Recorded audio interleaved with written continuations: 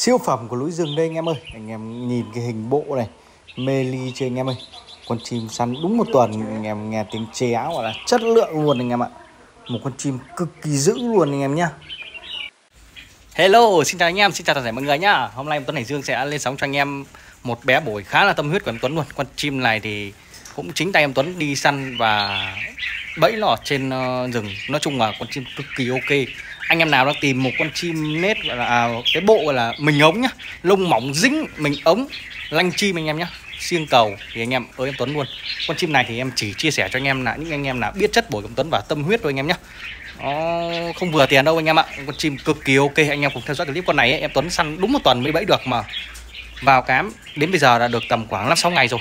Thái độ chơi luôn rồi anh em nhé. Anh em cùng theo dõi, đảm bảo một con chim cực kỳ nhanh chơi luôn. Hôm nay Tuấn sẽ lên sóng hai bé, một bé là Đắk Lông này, bé Đắk Lông này thì sẽ là số 2 anh em nhé. Thì số 1 thì em sẽ lên bé Bắc mà em tâm huyết trước anh em ạ. Đây anh em này. Con chim này thì săn đúng một tuần, hai anh em săn anh em ạ. Chim chuẩn chim núi anh em nghe, giọng nghe phê lắm anh em ạ. Con chim này anh em phải nói là đánh nó còn là một con chim cực kỳ dữ, nhưng mà đánh nhẽ chim dữ là dễ đánh đúng không anh em, nhưng mà con này nó đặc biệt một cái là cứ con nào đến gần ấy là đang đấu nó phìa, nó đánh đuổi luôn, không có con cho nào lại gần cái khu con mồi này, thành ra nó không biết bao nhiêu ngày mới bẫy được anh em ạ. Treo đổi chỗ bao nhiêu chỗ luôn anh em ạ. Họ vào nó đấu ché khiếp lắm anh em ơi. Anh em nhìn này, lông mỏng dính dịnh luôn anh em ạ. Lông mỏng dã man luôn đấy anh em nhá. Bó sát xịt luôn. Đây là một con chim cực kỳ ít khi em Tuấn gặp. Nó mình ống nó dài dã man luôn anh em ạ. Nó dài chim. Anh em nhìn mắt nó dữ lắm anh em ạ. Cặp chân đẹp luôn, chân song song đẹp luôn đấy anh em. Cứ thấy con chim nào làng vàng đến là nó đang đấu, nó phi ra nó đánh đuổi trước rồi anh em ạ. Nó rất là mất thời gian là cái khâu này. Con chim nó quá là dữ anh em ạ. Bài đầu ấy anh em ạ. Nói chung là săn đuổi con chim này quá là mệt anh em ơi. Cứ thấy chim bay đến thùng nó là nó đánh đuổi, cánh xẹ gà tre luôn anh em nhé. Quá là mất thời gian với con chim này, đổi không biết bao nhiêu chỗ anh em ạ. Con chim này cầu kiếc các thứ cực kỳ tốt luôn anh em ạ. Rất là lâu rồi thì em Tuấn mới lên, em Tuấn đi săn con chim nó tốn thời gian như vậy anh em ạ. Con chim nó quá hay nên là mình dành nhiều thời gian cho nó anh em ạ. Chứ mấy đợt này thì thật sự thì mình có thời gian rảnh ấy, thì cứ thi thoảng em lại đi được một hôm anh em ạ. Con chim săn ông anh em này săn nó lâu hơn em một chút anh em ạ.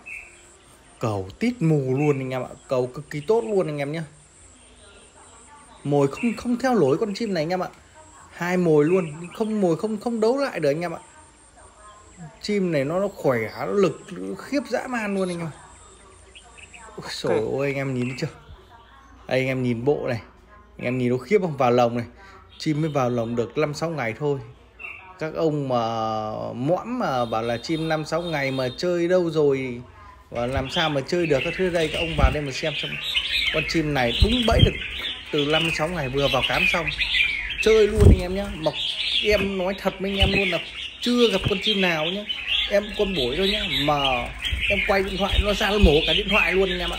Kiểu lúc mà đứng gần điện thoại ấy, nó thấy cái ở cam ấy nó có kiểu dạng nó kính, nó thấy cái bóng của nó trong đấy, nó mổ cả cam luôn anh em ạ. Con chim thế mới gọi là dữ chứ anh em.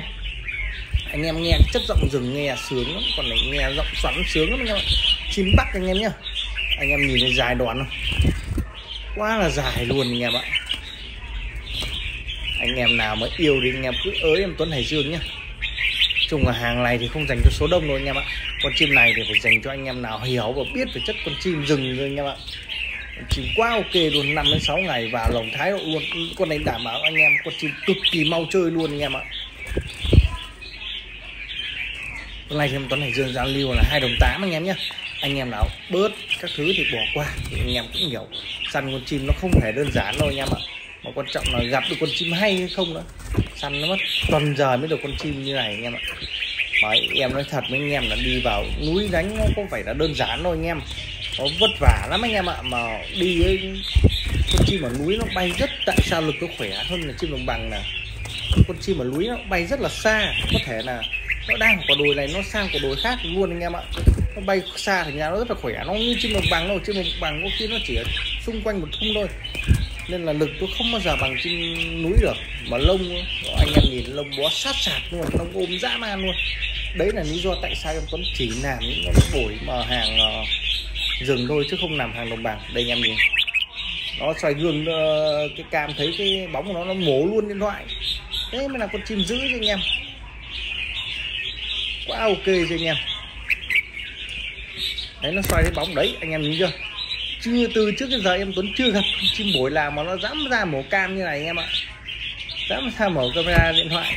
Thế mới nì để anh em nhìn vai ngực rất là lở luôn, dài trường chim anh em ạ. Rồi ok, tiếp tục thì em Tuấn Hải Dương sẽ lên sóng cho anh em cái bé đắc lông anh em nhé. Con này thì ra được 5 ngày rồi anh em ạ, kè là đấu rồi anh em, kè lỗ kép luôn anh em nhé, quá là ok cho anh em chưa. Một bé đắc lông cực kỳ ngon luôn, sổ bọng kép liên tục luôn, kè là đấu luôn anh em ạ. Đây em đang kè chim bên phải rồi anh em nhé. Không anh em là lại bảo là con chim nó tự chơi mà được như vậy, không có đâu anh em ạ, nó phải kè chim vào nó mới chơi anh em nhé. Cái con bên trái này nó bị con này nó đánh nó sợ luôn anh em ạ. Bé đắc lông cực kỳ ok luôn. Sau cái vụ hôm vừa rồi em bị lừa một lô chim trong đắc lông ấy thì cũng khiếp vía anh em ạ. Chim thì giờ hiện tại vẫn đang chỉ có ông anh em và 3 thợ lưới bẫy, nó không được nhiều đâu anh em ạ, nó rất là ít. Có khi 3 ông đi cả ngày được một con anh em ạ. Trong cái giờ nó hiếm chim lắm anh em ạ, mà đi nó phải vào sâu vào xa nó mới bẫy được. Đợt anh em vào trong đắc nông ấy để đi bẫy mấy ông anh em mới tìm mối trong đấy nữa ấy. Ôi sổ mình đi không quen này, đi được đến tầm trưa không chịu được anh em ạ, mệt lắm anh em ạ, đi nó xa nữa. Con chim này cực kỳ gấu luôn anh em ạ. Nói chung là hàng bẫy đấu nó toàn hàng giá đét thôi anh em ạ, không có hàng non mùa đâu anh em ơi. Bọn đắc lông này anh em nhìn như con này giá cúp C luôn. Tất cả những cái bọn bổi đắc lông này nó sẽ nhanh chơi hơn bổi bắc rất là nhiều anh em nhé, nhanh chơi nhanh hoàn toàn hơn rất là nhiều. Anh em có khi chỉ nuôi độ tầm 2-3 tháng thôi, con chim nó như kiểu con chim nó có mùa rồi luôn anh em ạ. Còn chim em Tuấn thì cam kết cho anh em là chim bổi già rừng luôn, không có ép giọng như trước gì đâu anh em nhé. Đến với em Tuấn thì chỉ có chim chất rồi anh em ạ. Đây anh em nhìn chưa, kè ấy ra bám lồng rồi đánh ngay anh em ạ, một chim cực kỳ ok. Con này thì em Tuấn Hải Dương giao lưu anh em lấy phí là 1,7 đồng anh em nhé. Đấy, rất là gấu luôn anh em ạ.